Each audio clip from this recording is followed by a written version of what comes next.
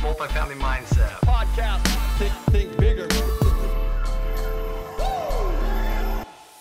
Welcome back to the Multifamily Mindset podcast. I'm your host, Zach Rucker, and this is the MF Minute episode. I'm going to give you a quick tip, trick, tactic that you can implement today in your multifamily business. With that, let's dive into today's topic, which is how do I find a deal? The past couple of weeks, we've talked about underwriting more efficiently. Last week, we talked about setting your criteria, your buy box. So today, we're going to talk about a different tactic or approach to finding deals.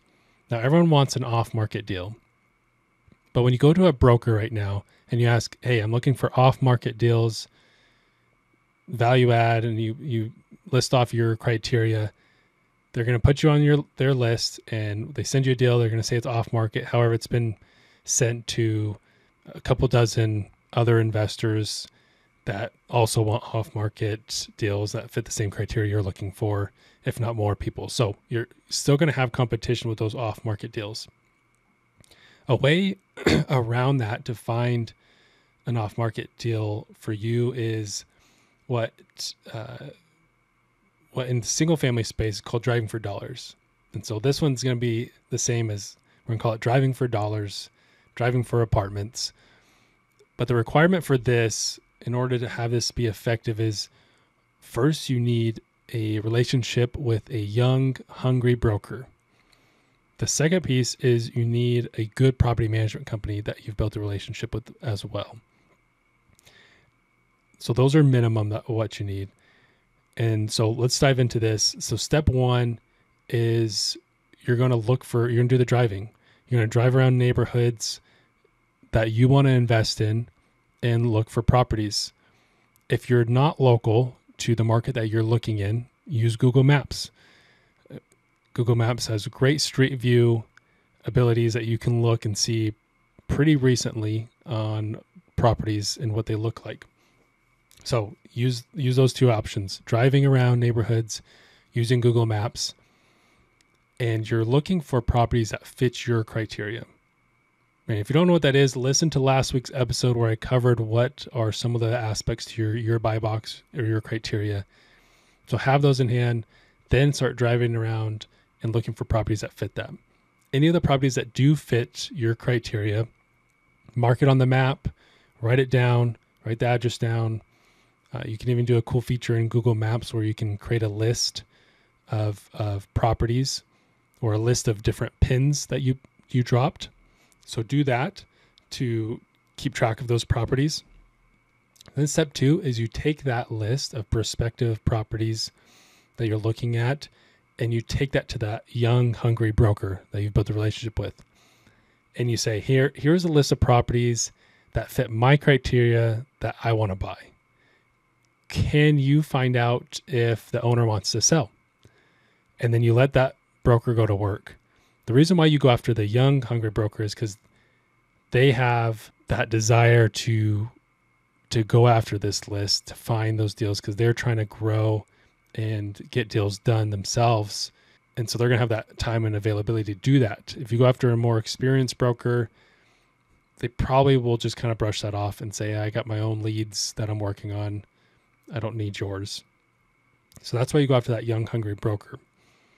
And so you let him go to work. And while he's doing that, you do some more research on those deals. So step three is get with your property management company and understand how they operate in that market or even in that neighborhood.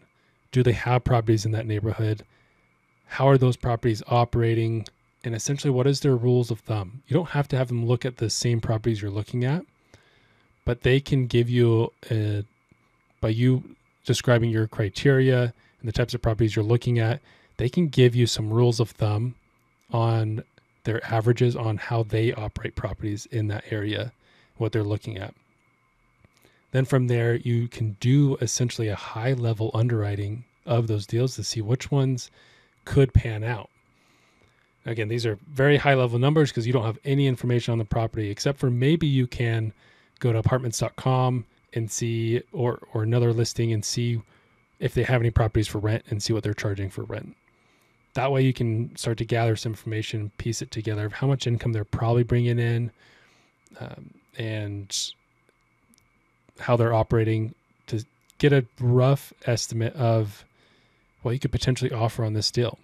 So when the broker comes back and says, hey, I got in contact with the owner, send him a number. What's your offer price?